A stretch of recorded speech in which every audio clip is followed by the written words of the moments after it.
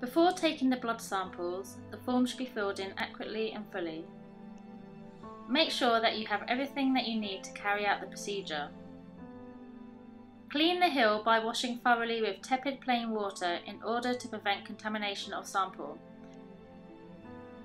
The hill should be completely dry before taking the sample.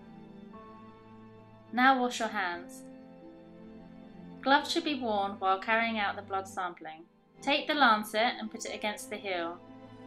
The test should be performed on the external and internal limits of the calcaneus. You should also avoid the heel as you could cause soft tissue damage. Take the lancet off the heel and put straight into the sharp spin. Allow the blood to flow by hanging the heel down, allowing gravity to bring blood into the foot. When a large enough blood drop has formed, gently touch the paper onto the blood and allow it to fill the circle by natural flow and seep through from front to back of the card.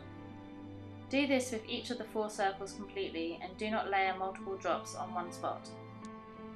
When collection is complete, wipe excess blood away and apply gentle pressure to the wound with cotton wool to avoid bruising.